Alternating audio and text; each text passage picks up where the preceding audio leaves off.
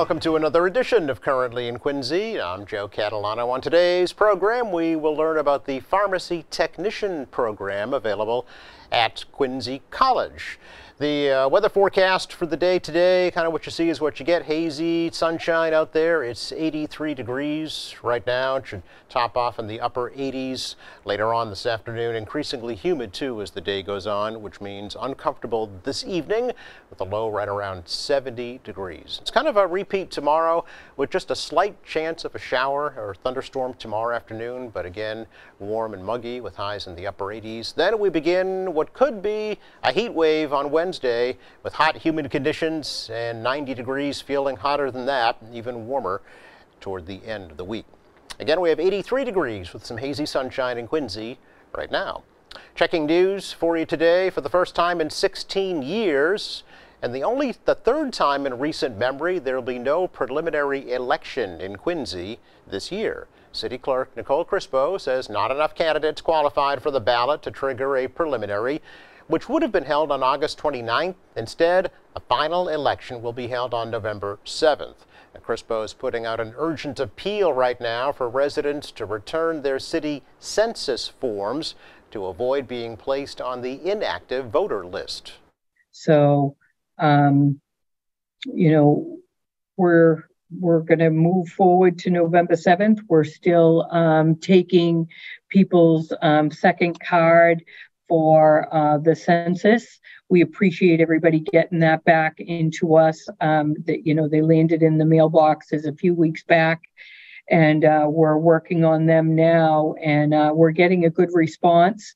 And we appreciate that. And if everybody can just sign it and fill it out so that we can update and have the best voter list available for the November election, and then going right into the presidential primary in 2024, which will be in March. So it's so important to get those census cards right back to us.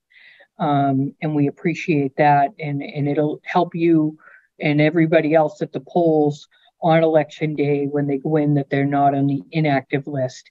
It's not whether you vote a lot, and we understand those people that don't miss an election, and we hate to do it, but it's whether you answer the census, the city census, or not. Crispo says there will be mail-in and early voting for the November 7th election, and final details of that are still being worked out. There are contested races for mayor and the wards 2, 4, and 6 city council seats, as well as 3 school committee seats. There is still a long way to go for the MBTA to be deemed completely safe and reliable. During a recent interview, Congressman Stephen Lynch said the oldest public transit system in the country is in the midst of a renaissance. In our area, we have the earliest rail system in the country, and it shows. I did have an opportunity to do a walkthrough. I'm very concerned about the repairs that are being done on the Red Line. So I invited Senator Keenan and Representative Taki Chan, and we requested that the T allow us to observe the repairs being done in Quincy.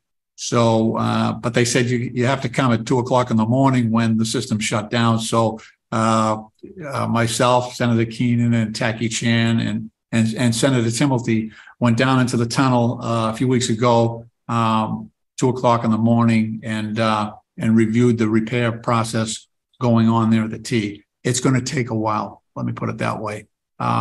They've got only a certain number of teams and equipment that allows them to realign the tracks to get them back up to the normal rate of speed, which affects delivery service and on-time performance.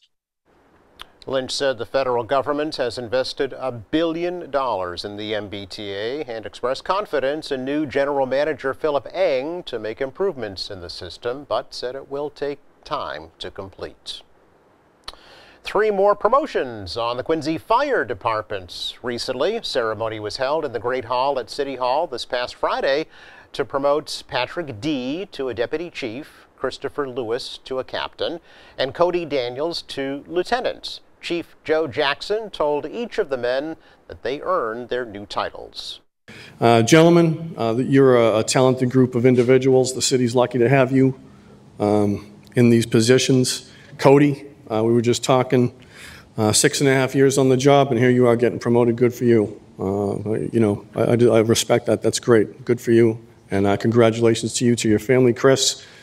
So lieutenant to captain, the way that things will change for you, you're going to be in charge of a firehouse, yeah? You're going to find yourself in car 2 in charge of the city from time to time. It's a lot of responsibility, and I know that you're up to the task, man. You're a good guy. Congratulations to you, to your family. Dollars, right? Yeah.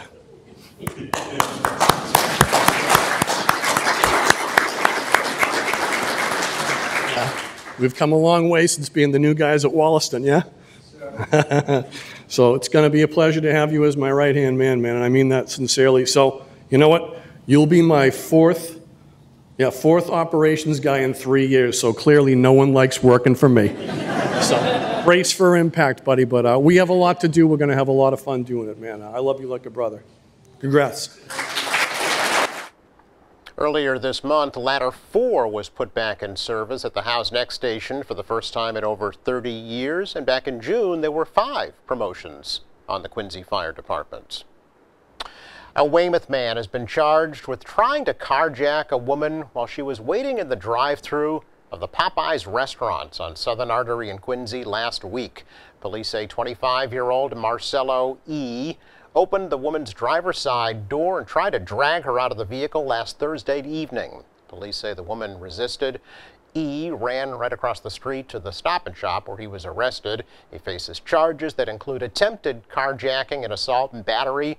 Police say the woman works for Uber Eats and was waiting to pick up some food when she was attacked. She was not seriously injured. 6 players from this year's Quincy College Granite men's basketball team will continue their athletic and academic careers this fall at 4-year colleges represented in the NCAA and the NAIA. Grant Smith, Tony Palavra, Isaiah Thomas Pierre, Derek Williams, Ethan DeLiba, and Tyler Victor are all advancing on to the next level. A total of 15 players have advanced to 4-year programs under head coach Doug Scott since the 2017-2018 season. Last year's team finished 20-9 and earned a second consecutive berth in the NJCAA Region 21 postseason tournament. College President Rick DeCristofaro praised Coach Scott and Athletic Director Jack Raymer for fostering an environment where athletics complement academics, helping student athletes succeed. That is our check of news for you today. Coming up, we learn about the pharmacy technician program at Quincy College. That is next.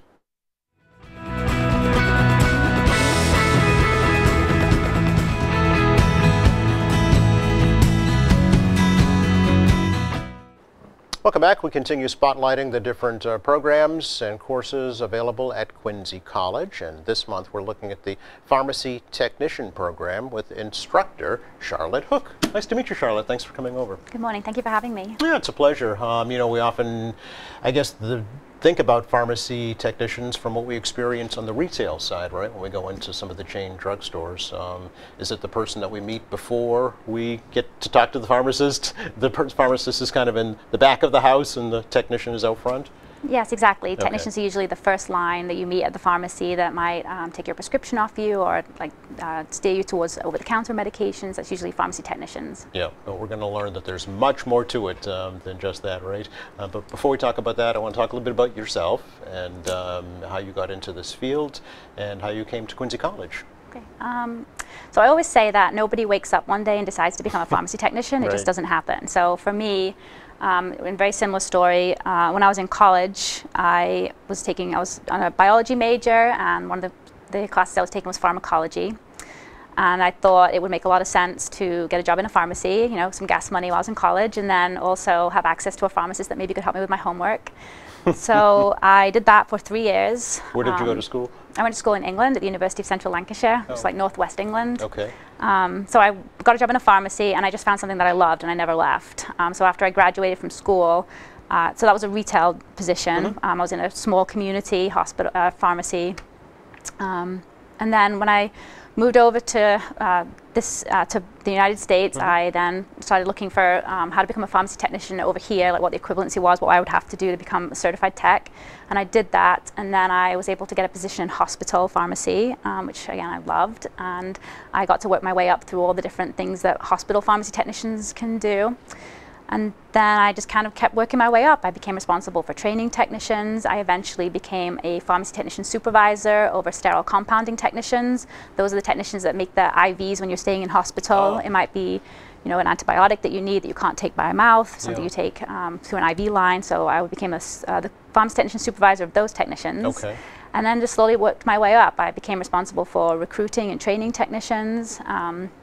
At the time, there was such a large demand for technicians that really wasn't met.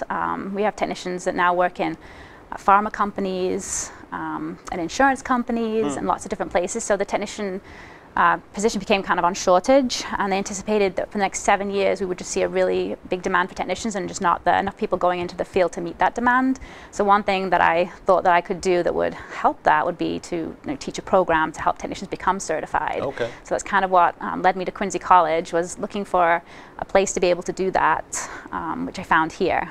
What initially brought you to the United States?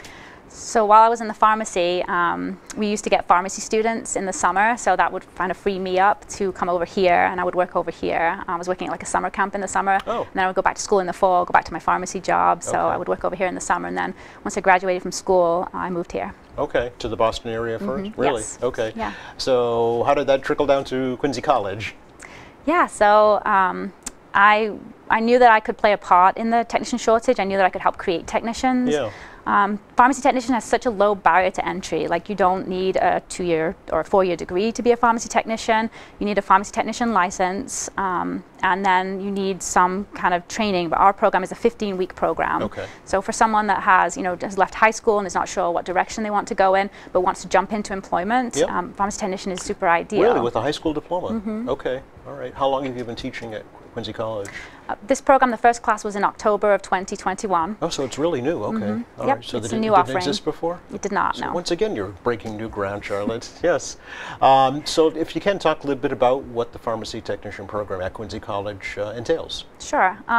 So the goal I have for the program is that the students will leave either they are able to go straight into full-time employment, or they can take the pharmacy technician certification exam and then go to employment.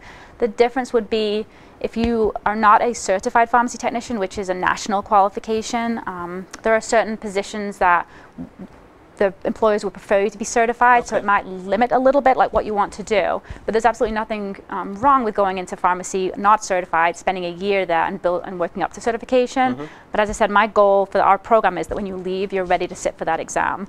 And the exam covers topics. It's 60% medication. Well, you need to know like about medication, what their brand name, their generic name is, what their indication is, what are some risky things about it. Does it cause cough?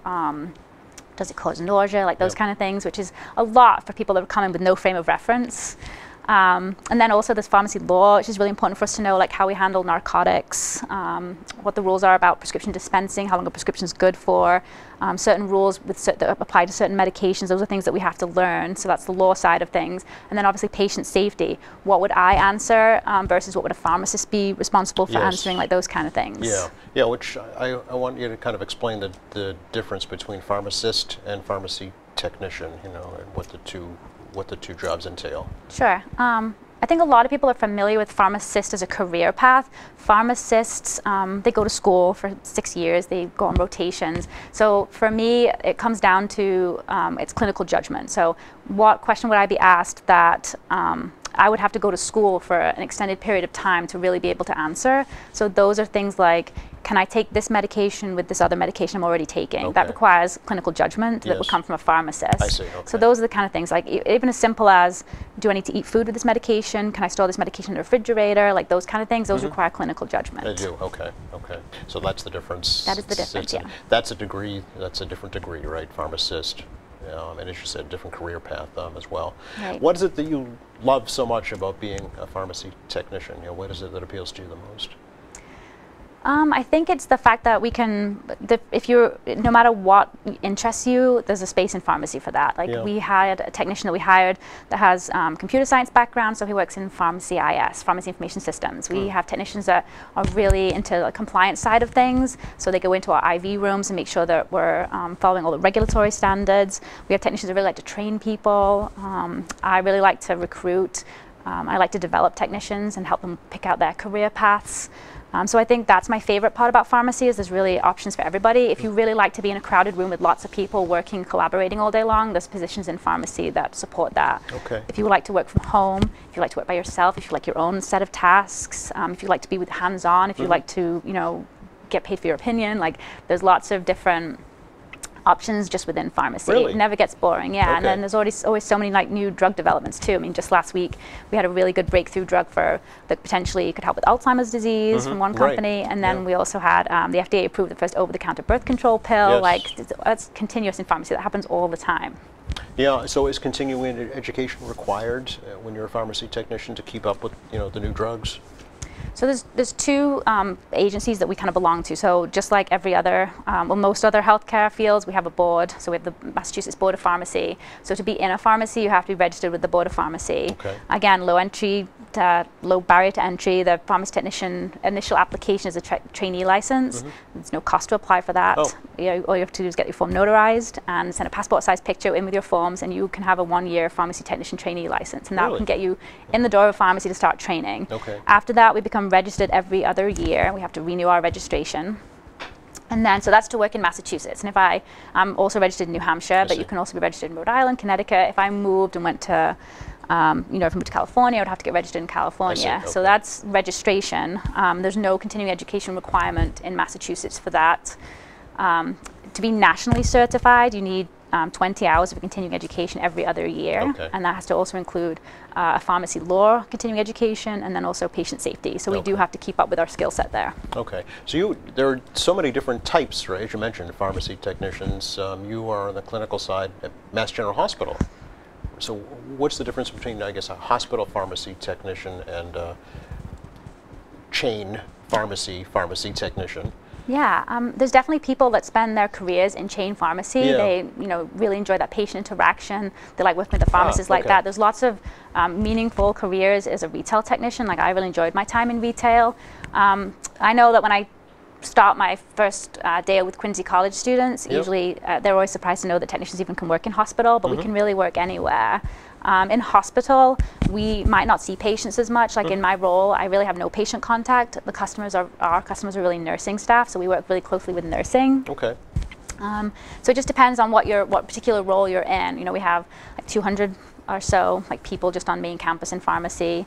And those technicians work in many different areas. So we have technicians that work in clinical trials, which is more of like an office type job where you are working with the medication manufacturers to get medication in for patients that are in clinical trials.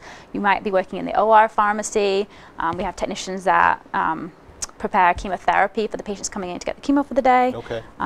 We have our own outpatient pharmacy that technicians work in. Oh, sure. We have technicians that work in an IV room making IVs. So there's like lots of different opportunity. Yeah. If you could take me through the curriculum of the pharmacy technician program at Quincy College, what the classes actually entail. Yeah, so we spend a lot of time talking about medication. We go system by system and all the medications they might treat those conditions. So they really do have to learn. For like diabetes, there's 8 different classes that we cover. Do you need a chemistry background, or should you be familiar with chemistry, or no? Not necessarily. Not really. Okay. No, I mean, definitely. I'm sure it wouldn't hurt, but it doesn't. You definitely don't need it for the class. I mean, we're not really learning so much the mechanism of action, just the concept that medications make our bodies have actions or stop actions, and just the different ways that we can treat people with different medications. Okay.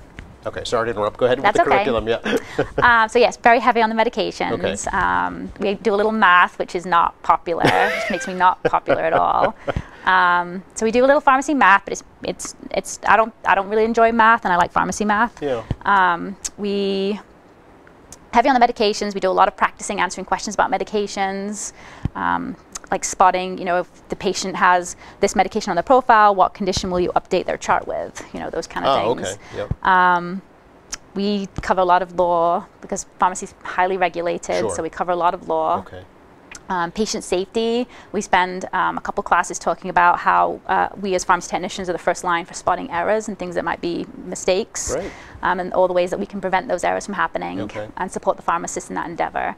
So I think I get lots of good feedback from the students that, you know, they didn't even know to be excited about it until they were there, and then they found something that they found super exciting themselves. And we have lots of great discussions around, like, oh, my dad told me that he was, you know, this was happening when he took his medication. I was able to tell him, well, that's a side effect, you know, things all like right. that. Sure, so real world experience, right? Right. Do your students get to go out in the real world, you know, while they're still in class and work in a setting, a pharmacy technician setting? Yeah, originally when we set the program up, one of the components is an 80-hour externship. Oh, So, externship. Yeah. Okay. So they get to go out to, you know, with partnerships with different pharmacies in the area, Yes. retail and hospital. They can go out. It's a great opportunity for them. It's kind of like an 80-hour job interview, really. You know, it's a Okay. good opportunity for them to meet potential employers and see that side of pharmacy and see if that's like an area that they would like to, you know, secure positions in. The job market is so good that if they want to bypass the externship, they could really be hired in places. Wow. And fortunately, the college has really great career support too. They'll help put the students put a resume together and prepare for interviews and things like that. So I had helped them get in front of people at certain hospitals they want to work at. Sure. We just had one student that secured a position at the Brigham. Okay. That was his goal from starting class on day one, so I Wow. was very excited for him. I think he'll probably go to pharmacy school at some point. Okay. Because that seemed like where he was headed. Yeah, talk a little bit about the background of your students. You know, they come from a diverse area, right? Yes, there's always very diverse. Some of them are, you know, have already had a career path for a little bit and are looking for a change. Okay. I always seem to get quite a few medical assistants that are looking at maybe doing pharmacy just as an interest pursuit, really, because it kind of ties into what they're doing. I know that there's a lot of marketing from the college and people are kind of getting placed to try something and then, you know, hopefully like pharmacies for them, but it's definitely multiple different backgrounds. People that have just left high school, people looking for career change, people that have no healthcare experience, people that have healthcare experience. Yeah, it's always such a big group. That, you know, always a challenging part is to keep everybody at the same level, you know. Right, yeah. All the different experiences. It's a certificate program, right? So how long is the class actually? It's 15 weeks. 15 weeks, Yep. okay. And how many hours and what are the requirements for? So we meet in person from 9 to 1 on Tuesday morning, Okay. and then we meet over remotely from 9 to 1 on Wednesdays. Okay. And then there's always homework. We got to study. We got to get ready for next week. Of course, yeah. And it's at the Quincy campus right now, right? But it varies from Quincy to Plymouth, is that right? Yes. Okay. Currently, we have 2 more weeks in Quincy, and then September 12th, we're going to start our next program over in Plymouth. Okay, all right. And what can a graduate, you know, of the program, certificate program, expect when they go out into the job force and look for a pharmacy technician job in terms of benefits, salary, position, things like that? Yeah, it really just depends on where you're headed. Okay. A lot of people, I would say, like at MGH, for example, I would say 50% of us are career pharmacy technicians like myself. This is the field I'm going to be in. And then 50% are, this is a stepping stone to something else. Okay. Maybe they're in nursing school, sonography school, you know, this is their job they're going to work while they're in school. So, you know, every May we lose a few people from our team that have graduated, and we're happy for them, and those having those students in definitely brings something to our team. Yeah. So I think it's, to answer your question, I think it's very similar to the students here. It could be a stepping stone into the next program that they're going into. Maybe they are headed into nursing school. It could be a stepping stone into something they're already familiar with. Like I mentioned, if they already have like computer backgrounds, or if they already have backgrounds with building electronic health records and things like that, they just want to apply it to pharmacy. Yes. It's a really good string to their bow. We've had people in class before that had clinical trial experience, but just not in pharmacy. So it's like another thing they can add to make themselves more competitive to get into maybe a pharma company. Okay. You know, companies like Moderna are like actively recruiting pharmacy technicians and people Really? like that. Yeah. So there is still a tremendous need, and that has not been filled yet, so there's opportunities. Right. Yeah. Right. How has technology, Charlotte, you know, changed the way you do your job? I mean, does somebody have to be kind of computer savvy as well? Yeah, I mean, I think that there is definitely a lot of technology in pharmacy, depending on the position. So sometimes we hire people in at the current health system that just have an affinity for technology, and maybe we'll have them specialize in that. They'll become a tech specialist in automation. So if you like technology, you can go in that route. If you don't like technology, there's definitely positions that don't have as much. Okay. I mean, basic computer skills is helpful. Yep. But the other great thing about pharmacy is a lot of it is, you know, you can learn on the job. Yeah. This program at the college will give you, right? yeah, exactly. Yeah. This program will give you like a really big jump into like something that you want to do. It'll give you more opportunity for sure. But everything that I know, like I could have learned on the job, I believe, you know. Yeah. Like, so what's kind of the average starting salary? I'm sure it's a question you get asked a lot. yeah, I mean, 10 years ago, it was like $10 an hour if you wanted to work in CVS or Walgreens. Yeah. And then I remember back when we were doing the Fight for 15, and then the state became $15 an hour minimum wage. Right. So I thought maybe that's kind of where we were going to stay for a little bit, but Yeah. we've really exceeded that. We're already like looking around, I think like $20 an hour is like a reasonable wage. And I think if you apply to a few different places, you can, that's not difficult to attain at all. Okay. And then it depends like where you work your way up to and where you Yep. specialize in. You know, if you want to go to, you know, pharmaceutical companies obviously have lots of great benefits and great compensation there too. Yeah. Just depends where you want to end up, really. Yeah. Okay. So you can really make a career out of it very quickly. Yeah. Yeah, I believe so. Congratulations on being elected to the board of this new society in Massachusetts, representing pharmacy technicians. And I know you'll do great things in the future. Thank you. Thanks for coming over, Cheryl. Thanks so much for having me. Good to talk to you. Just enough time to check the forecast for you for the rest of the day today. Very summer-like this week, actually. Temperatures in the upper 80s this afternoon. Not quite as muggy today as it will be for the rest of the week starting tomorrow.